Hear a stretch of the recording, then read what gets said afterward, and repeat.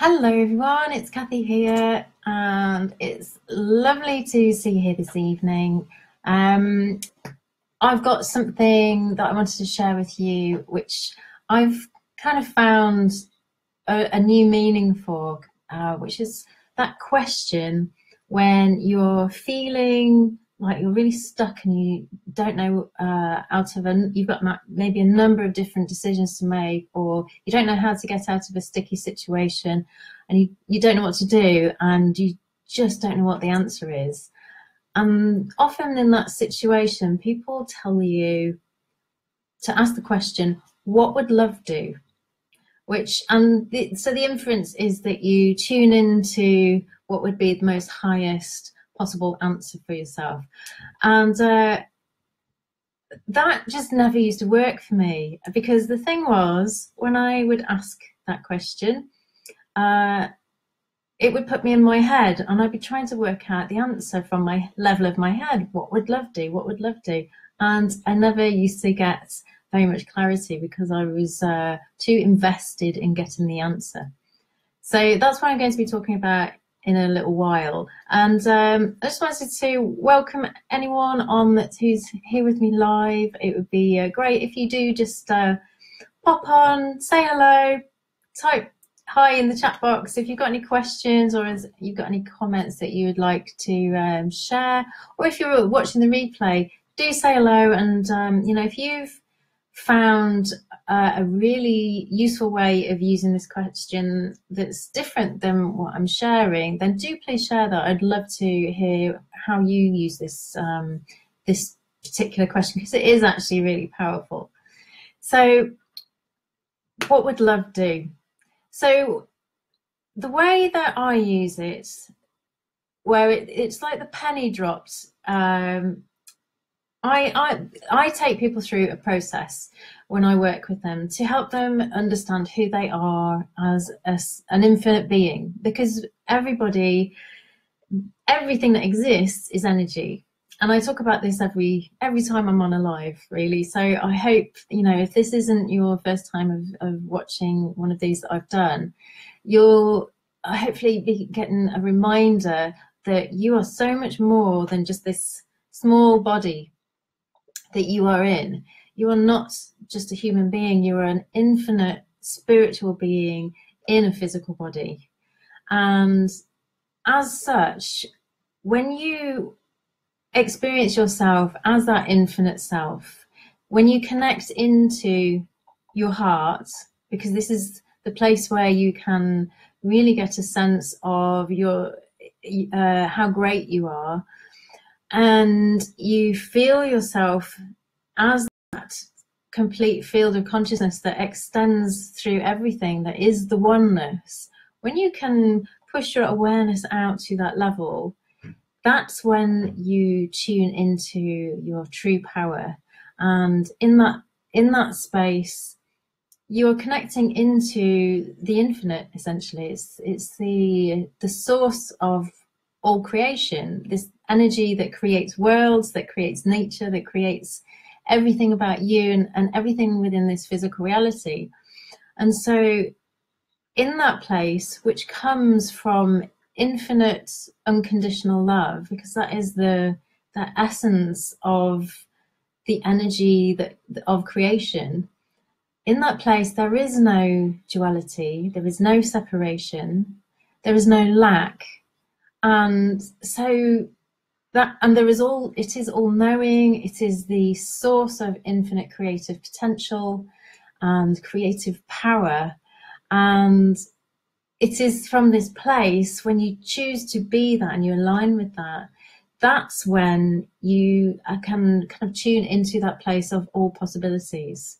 So if you imagine that when you're in that place where you're stuck, where you don't know what you're doing, where you really are confused, or you're stressed, or things just aren't going as you want them to go, and you don't know what to do, then this is where you go to. So you connect into your heart, you feel yourself, imagine, or first of all, you drop the energy out of your head, down into your heart, into your body, feeling that sense of presence, feeling in the moment, and feeling the energy that you are, feeling just feeling who you are in this moment, feeling your inner landscape. Just get a sense of yourself within as energy, and then imagine that you have a light within you, and push that light out through your body, out into your energy field, and just out beyond your energy field, out in every direction. And notice as you do that, that your awareness can stretch out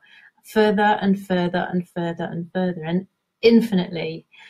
And that's when you are connecting with that field of consciousness.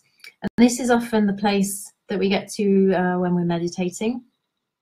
It's connecting with the oneness, and there is a certain sense of peace when you connect here too. So because you're in your body and you're not here where we end up spending a lot of our time, there is more of a sense of just a knowingness. And so from here, when you imagine that you are so much bigger than the small physical little person that you are in a body, and you're so much bigger than the tiny problem that you really have, it seems to be that you have it's like more of your awareness is there to see all sides, to see the situation that you're in from different perspectives.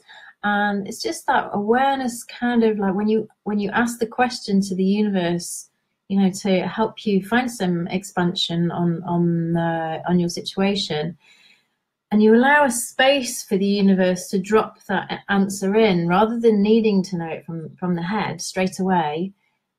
The universe will go to work for you. And if you keep asking with a sense of curiosity and openness and spaciousness, the answer will drop into your awareness, and you will be able to see some kind of creative way out of your situation, or you'll be able to see the way ahead. And often the way that we know this to be the true path for us is because it will have a sense of being spacious and light, and it feels more expansive.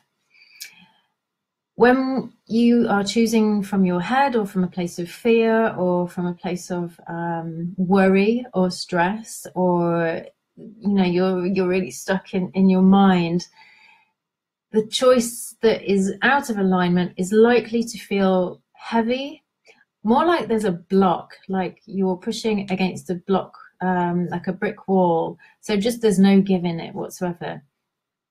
Or it would just feel contracted, and you won't feel excitement about it. So choices that are in alignment, even if they feel maybe a little bit scary, but it's that scariness that has a spongy feel to it, so that you could actually push it and move forward. And it's usually, if you tune into that kind of sensation, it's often excitement, because it's so similar to the energy of fear. So play with what's going on in your body, play with the energy in your body, and see what your body tells you, because it always tells you the truth. So what else can I tell you about this question? So this is kind of like, it answers that question, well, it answers that statement of you always have all the answers that you need within yourself. And it's not that they're in your head, it's in you as that infinite being that you are.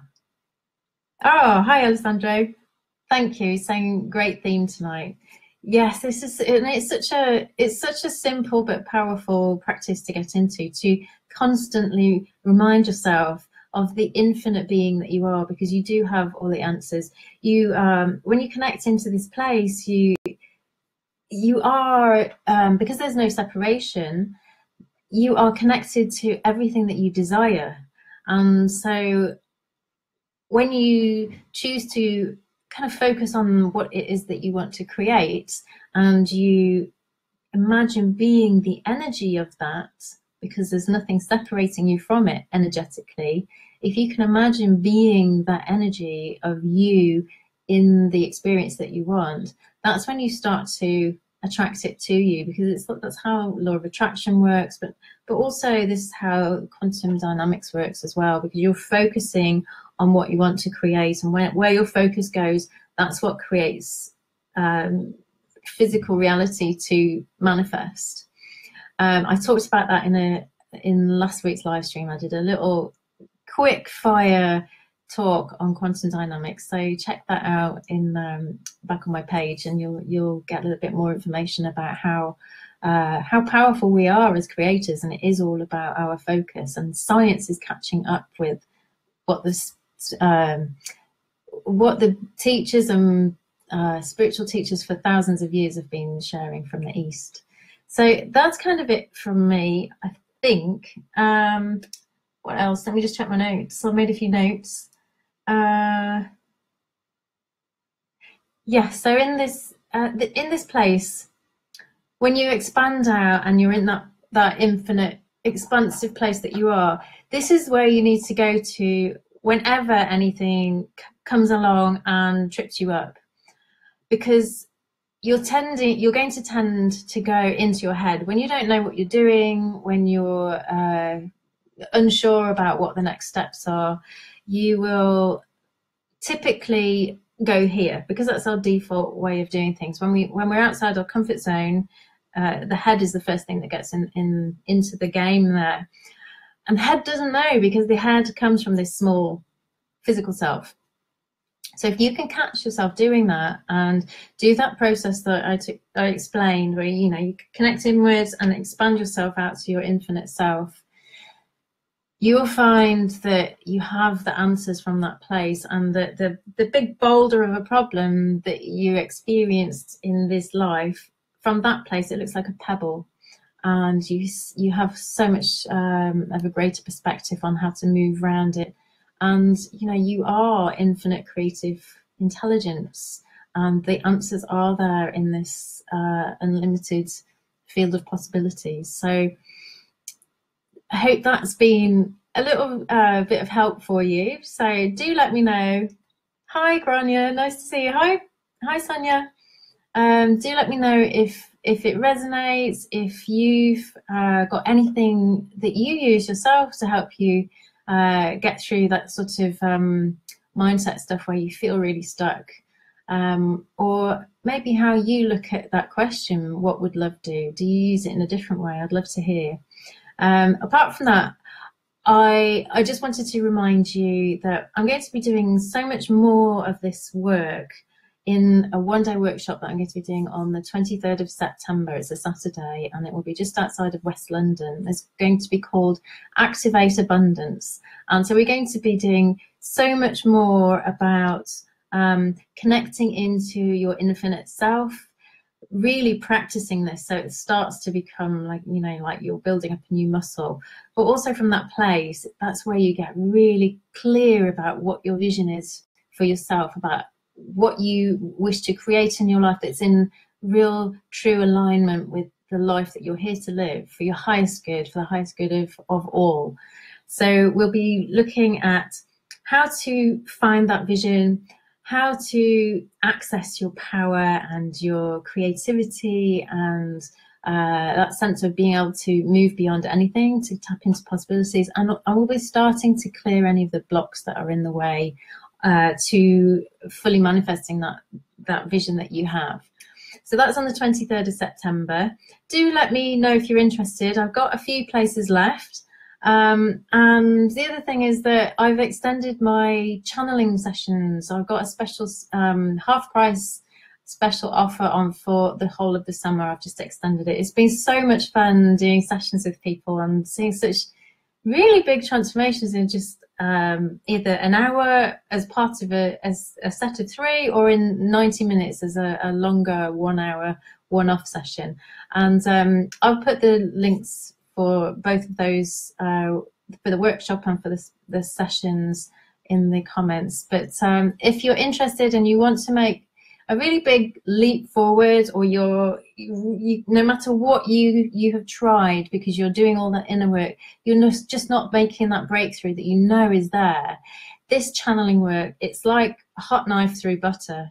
It really goes into all your unconscious blocks, and it starts to pull them out at the roots, so that you can see the way ahead. And it will give you a whole lot of different tools and things that you can use to practice, so that you've got something to use once the session's over. So if that's interesting for you, then do let me know.